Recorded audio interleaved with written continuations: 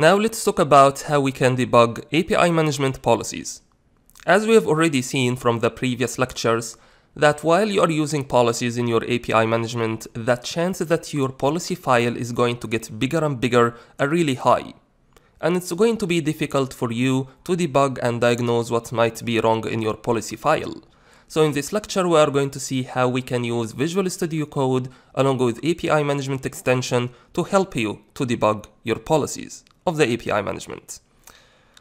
And I'm going to put a link for this page in the resources of this lecture. So let's go ahead and install Visual Studio Code if you don't have it, and also install Azure API Management extension. It's really easy and straightforward installation process. Here I am in Visual Studio Code and I have installed API Management extension.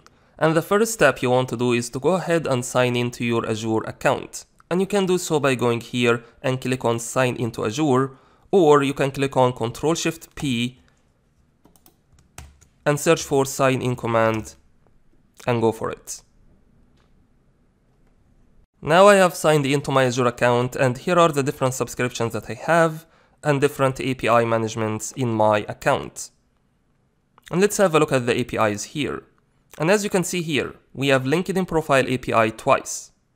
And the reason for this is because we have created a second revision of LinkedIn Profile API in the previous lectures, if you remember. As you can see here, this is the revision 1 of the LinkedIn Profile API. And this is the revision 2. Now let's go ahead and open the revision 2 operations. And let's go ahead and test the get jobs operation. And let's go for start policy debugging.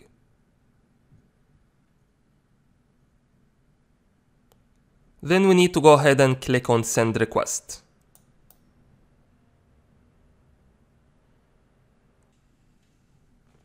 And then we are getting to our policy here, and we can debug it step by step to see how are the different policies are being executed and how they are changing the behavior of our APIs. And these are the normal debug buttons that you're already familiar with. You can go step by step, or you can step out from the execution of this policy altogether. And here in the debug console, you are able to see different information that's going to help you to debug your policy and your API. And at the end of this debugging process, you are going to get the normal responses that you are expected to get from the get jobs operation. That's it for this lecture. I hope you enjoyed it, and please feel free to join me in the next lecture.